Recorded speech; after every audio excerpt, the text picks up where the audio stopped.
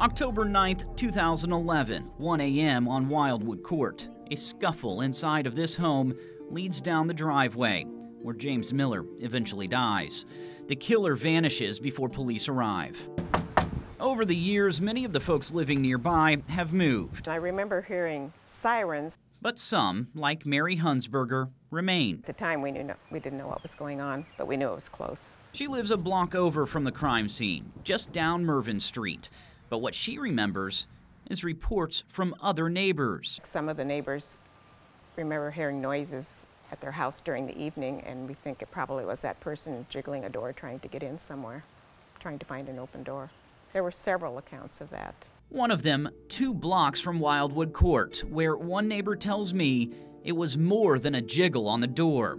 She did not wish to go on camera, but says a young man came up to a window, knocked, and appeared to gesture like he wanted to be let in. There was a young woman inside of the house, a college exchange student who he was attempting to get the attention of. She says moments later, the handle of the front door began to jiggle before whoever it was took off. That was about an hour before an intruder murdered Jim Miller. She regrets not calling the police that night, but told detectives the next day what had happened. And she says a similar incident happened right next door. In the ensuing days, investigators with Goshen police combed the immediate area looking for signs of where the killer may have gone, attempting to find a trail of blood from wounds or the sole of a shoe. By morning, he was long gone. However, every direction, a potential hiding place or escape route. Immediately surrounding the home, residential. To the west, Goshen College, a retirement community to the east, more homes to the north. Could have had somebody waiting in a car on 15th Street. Or he could live here.